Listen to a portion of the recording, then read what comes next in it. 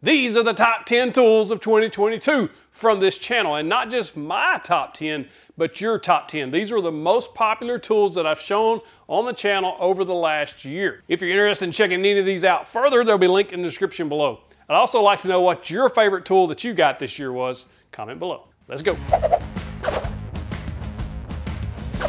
One of the most popular tools on the channel that I've shown this year was the thin Rip Jig. This is about a $30 tool, very inexpensive, but it's so handy to have. Now the thin Rip Jig is excellent for making the exact same pieces over and over and over. So if you're making trim for, say, a miter stand or a piece of furniture like on this workbench or on my miter stand, you set this up in the miter slot, tighten it down, and then every time you make the cut, all you have to do is move your fence over until the board touches this again, and then you make another cut. You can repeat this over and over and over again. It has a guide wheel there on the end that actually helps roll the material so it's not binding anything up, and it's just making precise cuts every single time. This was by far one of the most popular tools I showed on the channel in 2022 because, in my opinion, it's inexpensive and it's super useful.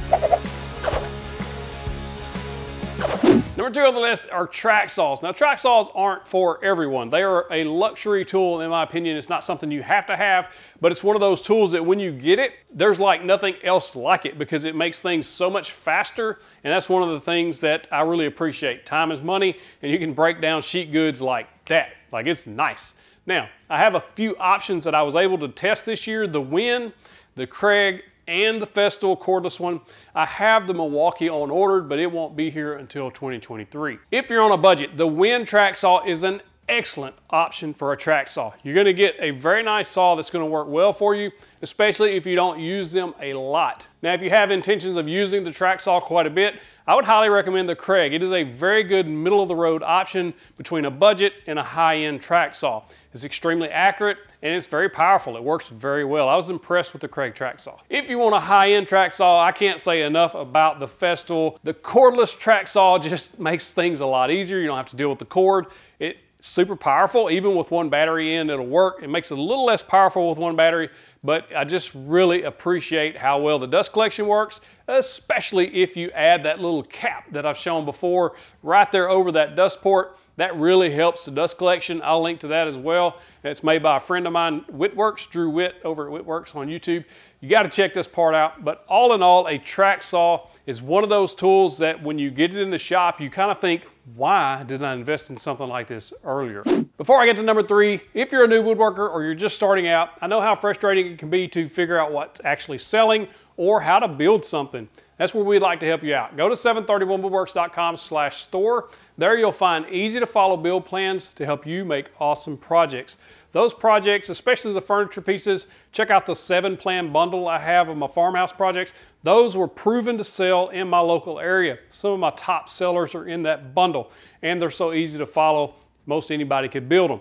If you use the code TOOLS2022, I'll give you 20% off that bundle or any other plan bundle you see that interests you.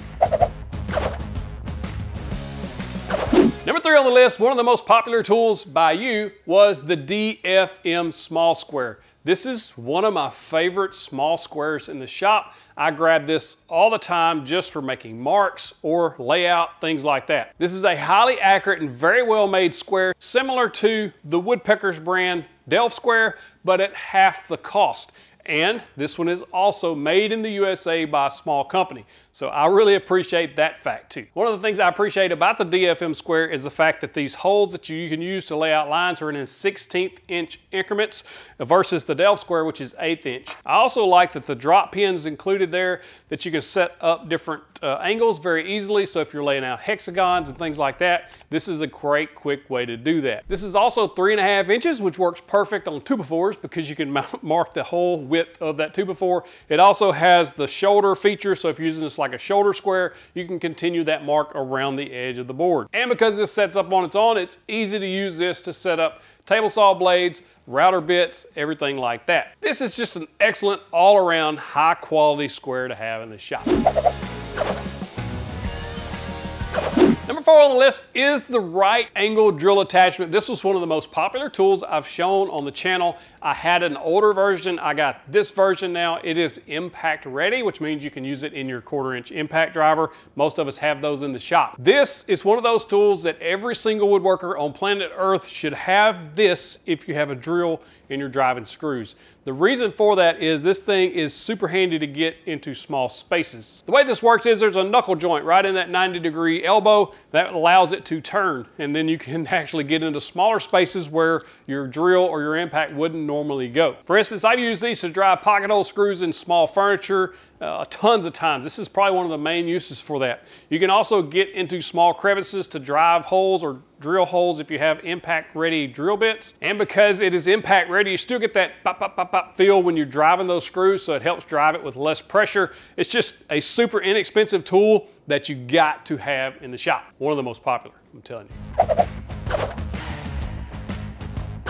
Next on the list is the flush cut trim saw. This is one of those tools that is inexpensive again, but every woodworker should have. And it is one of the most popular tools I've shown on the channel. And I actually just featured this in one of my 5 tools under 30 videos a few weeks ago. But it quickly rose to the top because it's so useful and, again, inexpensive. I like the fact that it has hardwood marked on one side and softwood on the other. There's no guessing. You know which teeth to use on what surface you're cutting. And the fact that this blade is extremely flexible allows you to flush cut dowels and things like that. It's also great to cut small parts or small pieces with, where you normally wouldn't want to use a power saw for that. Now, this is made in Japan, which if you know anything about hand saws and things like that, that's where the top quality hand saws are made. And this is made by a brand called Suizan. They're very popular and it's a high quality saw. It's extremely well made, lightweight. It's going to take up a lot of space, but most importantly, it's not going to take a lot out of your wallet. Get you one of these. Next on the list are planers. Now, one of the missions of my channel over the last few months has been to find the perfect or the best beginner or budget options for tools, and one of those was the Craftsman planer. I've done quite a bit of research, watched a lot of reviews, read a lot of reviews, and picked this Craftsman planer. This is my pick for the most budget-friendly or best beginner option for planers, and it was really popular as far as you goes.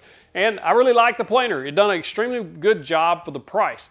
Now, when you buy budget tools, you do have to give up some of the features of the more higher end brands, as well as maybe some of the accuracy, things like that. I mean, there's a trade-off there when you're buying budget tools. But for a budget option, this is a great planer for those who are looking to plane things once a month, once every couple of weeks, something you're not going to use a lot. Now, if you are going to start using the planer a lot, then of course I would really suggest the DW735X.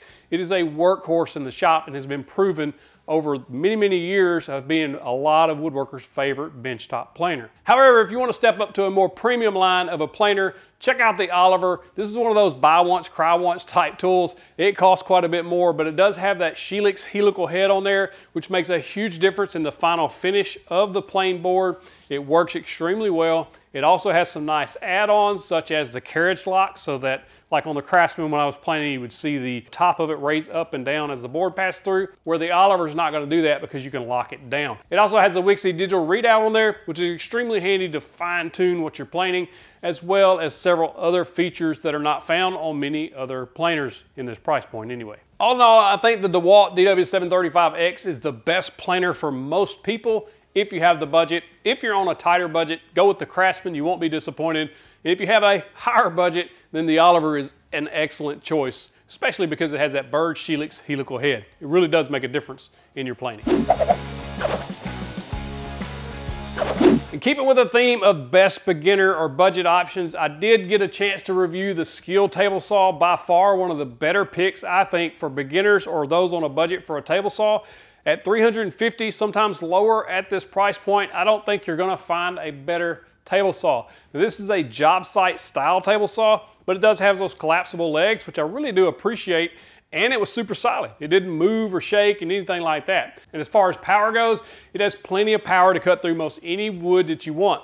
And because it's a full-size table saw, that 10-inch blade, you're gonna be able to rip 4x4s and things like that with ease. But the star of the show on this budget option is the fence. It has a very nice rack and pinion fence that is dead accurate. I had zero issues with the fence on this, whereas a higher end saw that I got in recently, I had quite a bit of trouble with the fence, still having it. This saw is a great pick for those that are on a budget. It will accept some of the dado stack, but not the full dado stack. You can put 2 blades on there, giving you a little bit of dado-ness on this, but not the full thing. That's one of the drawbacks on a lot of the budget saws. Also, I saw some complaints about the throat plate being a little bit too flexible. I didn't notice that, but there is an option that you can buy a better throat plate, a 0 clearance. I'll put that link in the description with it. This table saw was one of the most popular tools I had shown on the channel this year. And the reason I know that is it's consistently sold out. And I think we are driving a lot of those sales. So if you're interested in a very good saw, check the link. Hopefully it's in stock. You'll get a good saw. Next on the list, one of the things that I was surprised most about was the Bremen parallel clamp at about $35 regular price. I think this is the best budget option for parallel clamps. If you saw my video where I compared this to about 8, 9 other brands of parallel clamps, including Bessie, Jet, Jorgensen, some of the top name brands in the business, this one competed with all of them. I put it through torture tests, I dropped it, I squeezed it, I did everything you could to a clamp, and this come out as my budget pick. I don't think you can go wrong with these, especially since they have a limited lifetime warranty and they're so cheap. If you like Harbor Freight and you don't mind Harbor Freight brand tools, this is a very good option for a parallel clamp. I had my doubts when I started testing all of these clamps. I kind of figured that Bessie and Jet would do well just based on their history, based on the fact that I have several Bessie clamps in the shop and have used them extensively. So I had a little bit of doubt on parallel clamps from Harbor Freight, just because a lot of their other clamps, like their F-style clamps, when they get into the longer ones, they tend to bend and have softer metals, cheaper plastics, things like that. So I was very, very surprised that this held up as well as it did in those tests. And again, this is one of the most popular tools we've shown on the channel this year. If you want to see that entire video, I'll link that in the description below. Next on the list is the new 3M sander that came out this way. A real game changer as far as sanders go, in my opinion. Now, this is a premium sander. In other words, the price point is going to be a more premium price because this is made for professionals or those who actually sand a lot, several hours a day, multiple hours a week. A hobbyist sander, such as a DeWalt or a Bosch, things like that, are typically made for those who aren't sanding as much. This is made to take that abuse. One of the things that impressed me most about this sander is how smooth and how quiet it really is. Check this out. Very little vibration. Most of what you hear is the wind coming off the spinning disc. Very well balanced, just an all-around excellent, and I was very impressed with this 3M sander. I got the 5-inch version. They make a 6-inch version. They're still on sale at the time of filming this video at Take Tools, which is where I recommend you get it from. You're gonna get super fast shipping. I really appreciate this sander. I like the fact that it's variable speed. You can go from super slow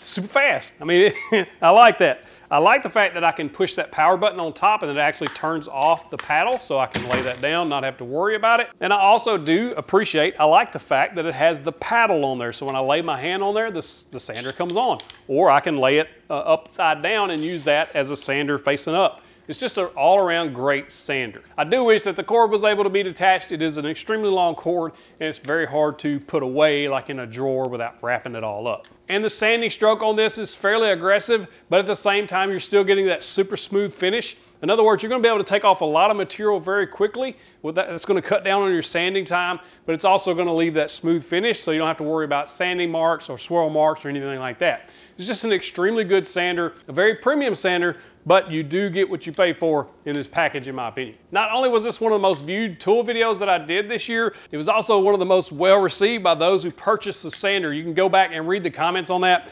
They were seriously impressed with this sander when they got it in. It's extremely impressive. If you don't believe me, I'm telling you, go check those comments out. People love this thing.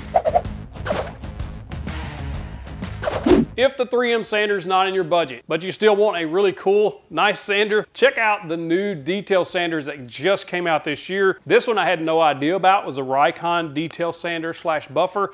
I just did a review on that just a few weeks ago. These are two of my favorite sanders other than the 3M that I got in this year because they're so useful for getting into tight areas, into corners, and in my case, down into small boxes and trays, things like that. If you want the best of the best, the more premium line out of these two, the Milwaukee M12 Orbital Detail Sander is the way to go. It has tons of accessories that come with it. It is on the M12 platform. You can get the kit that includes the battery and the charger at about a couple $100. This is one of the better built sanders out of these two. Now the Rikon is still an extremely good value at less than $100. You can still get into small spaces, but I do like the fact that this Milwaukee has the home plate design on the bottom. You can get into corners and things like that. However, this one actually seemed to take off more material faster because it was spinning. It is orbital in a way, but it's not vibrating or anything like that. Either one of these would have been my favorite small tool that I purchased this year. However, because I have two, it's really hard to choose because they kind of do different things. I am glad that I've got these. One of the things I appreciate about both of them is the fact that they're both variable speed sanders. They both function a little differently. The Rikon is variable speed by push button, similar to the 3M sander, where the Milwaukee is variable speed in a couple of different ways. It does have a push button on the back labeled 1, 2, 3, 4, which actually limits how fast it can actually go. And then the trigger is also variable speed, which I really much prefer. If I had to pick between these two and it didn't matter what the budget was, 200-ish, sometimes a little more, or 100-ish, I would certainly recommend the Milwaukee. I just think it's a better built tool, although, again, I don't think you'll be disappointed with the Rikon if you want to spend a little less. One of the main questions I get about the Milwaukee Fine Detail Sander is, what's the difference in this versus, say, an oscillating tool like this Rigid? Well, the main difference is the oscillating tool actually goes side to side, where the detail sander goes in an orbit. Much like your little orbital sander that you have, you're getting like small circles. That's what the detail sander is doing. The oscillating tool moving side to side will create fine scratches, which will show up, especially when you start staining. You'll see those scratches. You're like, oh man, I wish I'd have not done that. This won't do that because it's in that orbital pattern. If you do small parts, or if you need to sand into tight areas, I highly recommend picking one of these up for your shop. One of my favorite projects and/or upgrades I made this year was the crosscut sled I built. It's the safer crosscut sled in my opinion. It has handles, so your hands are never anywhere near that blade or where the blade exits.